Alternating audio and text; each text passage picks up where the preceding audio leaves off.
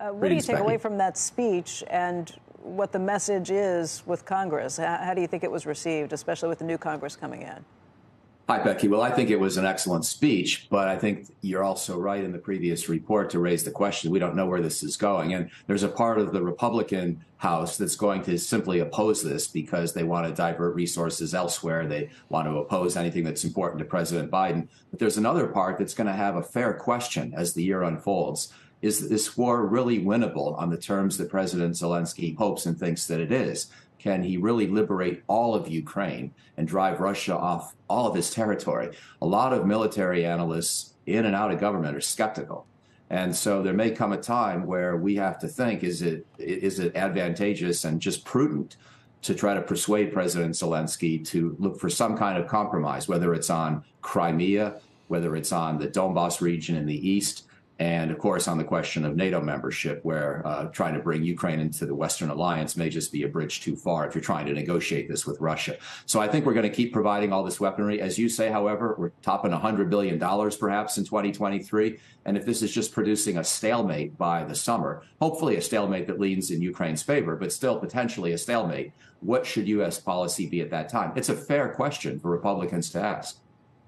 What's the reality? At this point, Zelensky and Putin will both say that there's no room for negotiation. What would it take to get one or both sides there? Well, they're both going to test their theories of victory. For Putin, it's see if the West will crack during a cold winter and with a Republican House of Representatives and with nuclear threats every so often being issued in our direction by him and his Kremlin.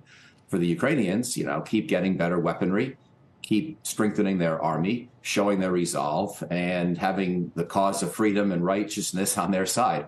So I think both sides are going to go into the winter and spring and see how well they can do. And then people are going to, I hope, take stock of whether complete victory is plausible by the time we get into the late spring and summer. And that's where I think the earliest potential window for negotiations may arise. Zelensky just said, is this enough, what we've given so far? He said no, and you did hear the feedback that got from Congress. I don't know if it was a laugh. I don't know if it was a little bit of shock from some of them. The things that he's been asking for, longer-range missiles and things, are those things that we should give him? I would provide the tanks. I would help him build a maneuver force, because pounding away at Russian positions with artillery is an awfully slow way to win back territory. And I don't think it's really going to, get him that much.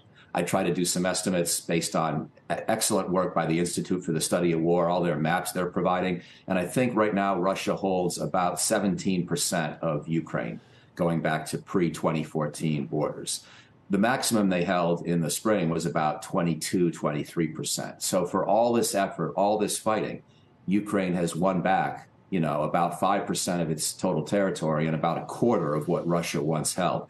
At that pace, this is going to be a long, slow war. And so I think, yes to tanks, but no to the long-range missiles that might be used to strike into Russia. I agree with President Biden's decision not to give Ukraine that capability and risk further escalation.